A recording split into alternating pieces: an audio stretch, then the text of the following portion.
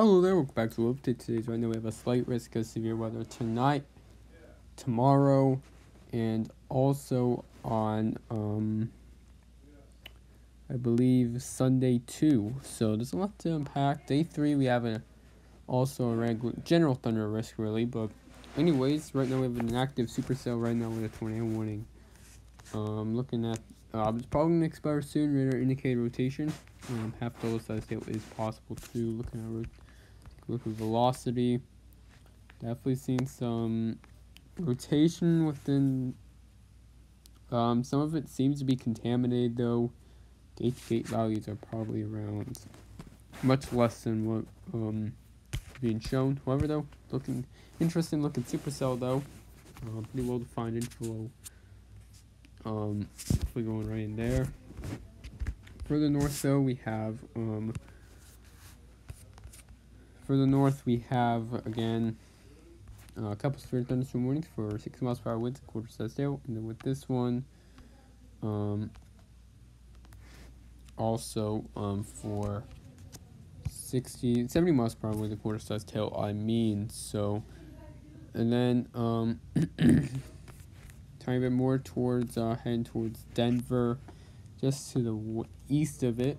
Gulf bulb size tail and 6 miles per hour winds. This one's about to expire, 70 miles per hour with a quarter size tail. This one just south of Deer Trail, looking at a pretty strong hill core, golf ball size tail and 60 miles per hour winds. And then for this one, about to expire also, golf ball size tail and 60 miles per hour winds. We just got an extension warning. Let's see what this is for. Actually, we can look at these two supercells. This one's about to expire, ping pong size tail and 60 miles per hour winds as possible. Then this one's also about to expire with also 6 miles per hour with a quarter size tail for the north. A new tornado warning issued until 6:30. Tornado and ping pong size tail is possible. This is expected to turn to a linear mode. MCS is expected to develop through tonight. And then mostly we'll probably more than likely have one or more bow-wind segments across portions of Nebraska.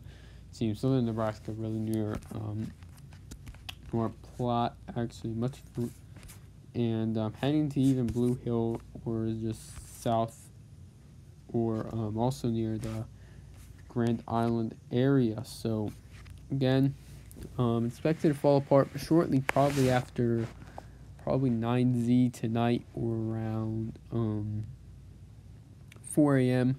And tomorrow morning development is expected across portions of the Dakotas and also Nebraska, with again also even stretching down into Kansas, as we're going to be seeing a couple supercells. Mostly the main supercell axis is for main potential for supercells is going to be across portions of Kansas, as we're going to be seeing the favorable shear. And again, very strong upper level trough, it seems that it's going to be, and also surface low. Looking at the upper air maps right now at the 500 millibars, we're seeing definitely an impressive deep trough across portions of Idaho and Nevada, with again strong 500 millibar winds, strong 500 millibar jet. And again, this is going to be supplementing MCS as well with around 40 to 50 knot low level jet. And we have severe thunderstorm watch active. That was issued a while ago. Main concerns are going to be for damaging winds, large hail, maybe a tornado or two is possible. But yeah, we're gonna be moving on to the tropics.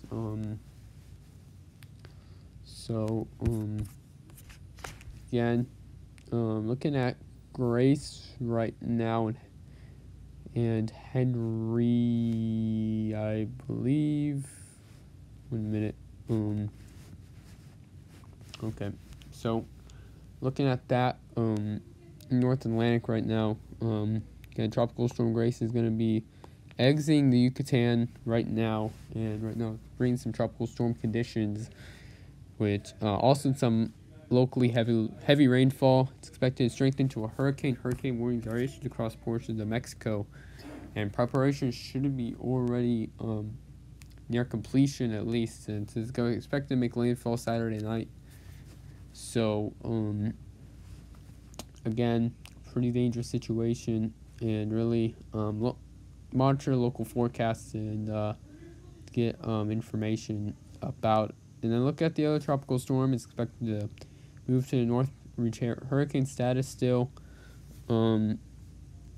Again, forecasts are showing it's going to be heading across portions of maybe even Cape Cod, off the coast of Massachusetts. But there's a chance as could be heading further inland of southern New England and then curve back out to the Atlantic Ocean and probably affect portions of Nova Scotia by around 2 p.m. Tuesday. So looking at next, the Eastern Pacific, we still have Linda active. We have a Linda active, and again has a 60% chance. What? Okay, Linda is expected to become actually now post-tropical by soon, in fact. So yeah, looking at also we have an area of interest associated with Tropical Storm Grace. Has a low chance of developing, 0% chance of developing next redeveloping. Next 48 hours in the Eastern Pacific, 60% the next 5 days though. So it'd be very interesting to see what happens.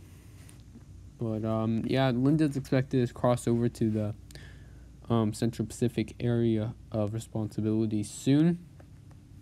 But anyways, looking at the Western Pacific, time to go far. And we have Tropical Depression 16W again. Expected to reach tropical storm status by around 6Z tonight, and strengthen to around 45 knots around the 21st at 6Z, according to the Joint Typhoon Warning Center. And then it's going to quickly weaken as it heads north, and by 18Z on the 22nd, it's expected to continue weakening at 30 knots. 23rd at 18Z is expected to be at 20 knots. It's going to be, again, locally heavy rainfall is going to be possible across portions of the Japanese islands, and monitor local forecasts.